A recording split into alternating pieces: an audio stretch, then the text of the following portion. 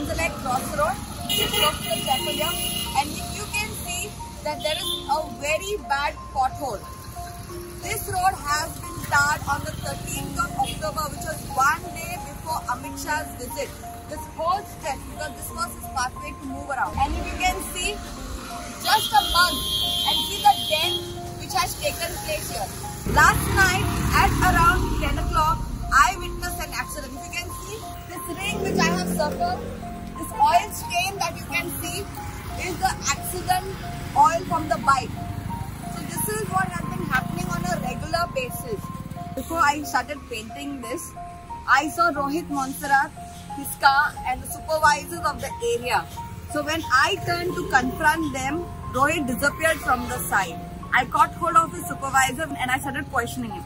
I even questioned the driver of the mayor's car. I even asked him, where is Rohit?